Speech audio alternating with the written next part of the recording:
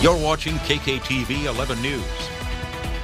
It is time for Wild Wednesday, and we're joined once again by Joey Livingston with Colorado Parks and Wildlife. He's our expert, and welcome to the new building, Joey. Yeah, thanks for having me. It feels so weird having you up here, but it's always great to have you. You're awesome at what you do, and you were on vacation for 2 weeks. Glad to have you back. But the first topic is a big one statewide. Of course, we've got two recent, what we believe are wolf attacks on livestock here in Colorado. One, a calf did pass away. The second one, still under investigation. But talk about that process. Correct me if I'm wrong.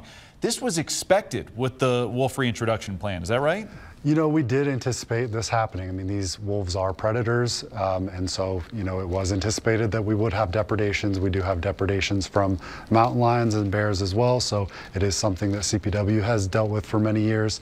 Now, within the planning process, we did, you know, take into, you know, anticipating the wolf depredations into account, so we have pretty thorough compensation programs for ranchers that experience depredations. We also have a lot of work going towards non-lethal conflict minimization in those areas that do have wolves.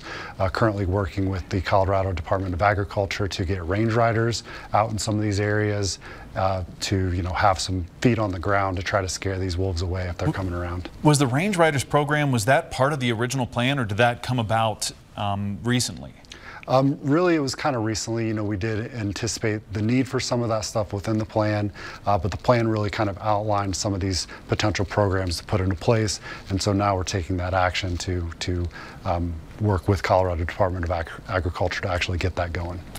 All right, Joey, the second thing we want to talk about, there's a new attraction at the Cheyenne Mountain State Park, two new things. They're called terrain hoppers. Tell us about these. Yeah, so this is a great program that we have. You know, accessibility at our state parks is a huge part of what CPW does. We want everyone to be able to come out and enjoy our parks.